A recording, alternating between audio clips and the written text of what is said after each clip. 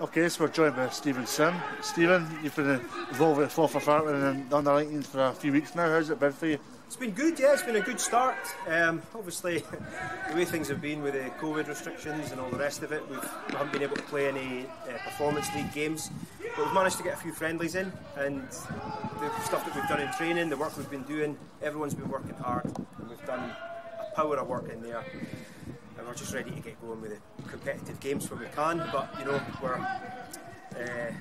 we're struggling a little bit with that at the moment, but we just need to wait and see what happens. The pre-season's been going well for you in that aspect. You beat Grampian recently, you had a defeat to Aberdeen, but is pre-season all about getting the right development into the players for when, if you do get a league start? Yeah, I mean, the way that things had been for the start of the year, I mean, they didn't really have a pre-season. You know, the restrictions were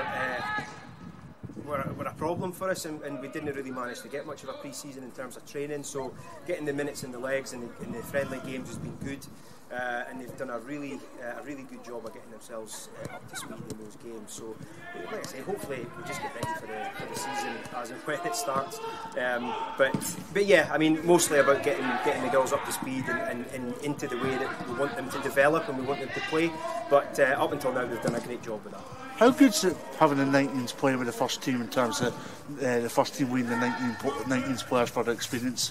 It's been really good having, you know, there's been 2 or 3 players who have stepped into the first team squad again and again, you know, for the last few weeks.